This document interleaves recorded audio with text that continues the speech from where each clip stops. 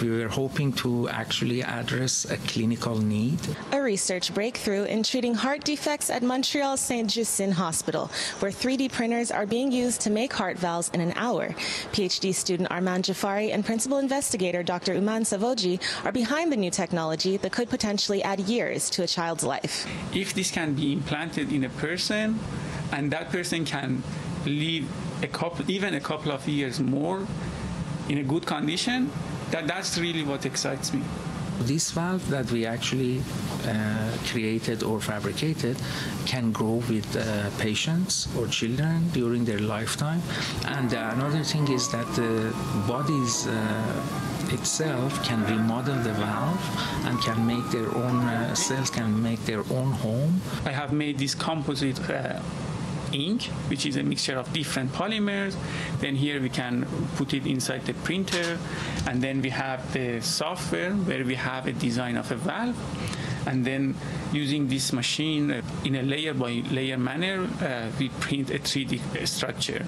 Damaged heart valves are usually replaced with mechanical valves or ones from animals, but researchers say that comes with risks. You grow relatively fast until you get to the adulthood and over time, so you are growing, your heart is growing, and your heart valves also should grow.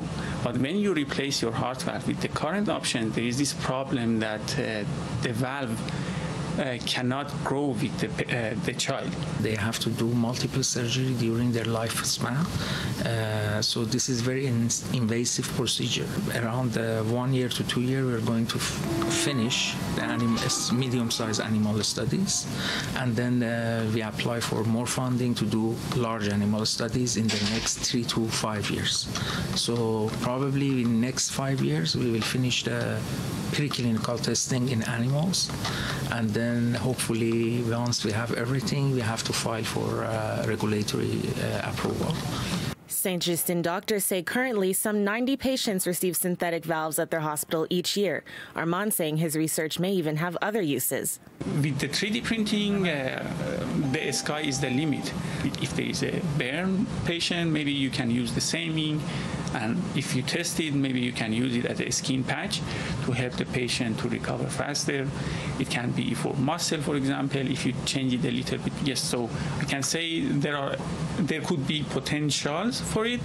In Montreal, Anastasia Dextrene, City News.